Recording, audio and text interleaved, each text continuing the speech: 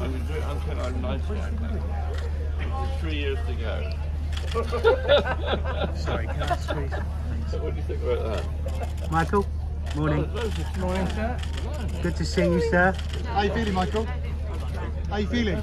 Feeling fantastic, you know. Absolutely very marvellous. And well, the weather's good, isn't it? Thank you for having beautiful weather this year. It's lovely that we're coming back again after 3 years of absence.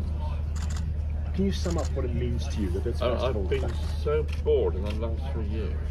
Can you believe it? But now it's all come back to life again. It's wonderful. How difficult has it been? What, COVID?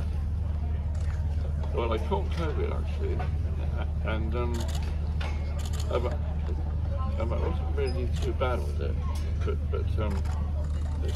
But we've been farming all through with the cows and the cheese and everything. Like I'm a proper farmer, really. Right, we ready?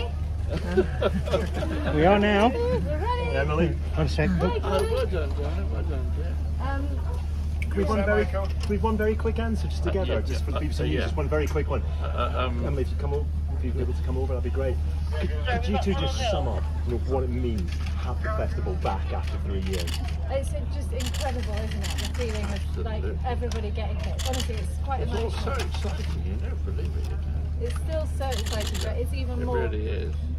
spectacular this year. The wait has been for so long, and it's just the biggest build-up we've ever had. And yeah, and everybody's feeling very, very happy and a little bit emotional, I think, about opening the gates. How difficult have the last 3 years been? What we will do is we will crack open a gate so you can see Michael come through the gate. So if you want to rush through that little gate to be outside, I do need a big one.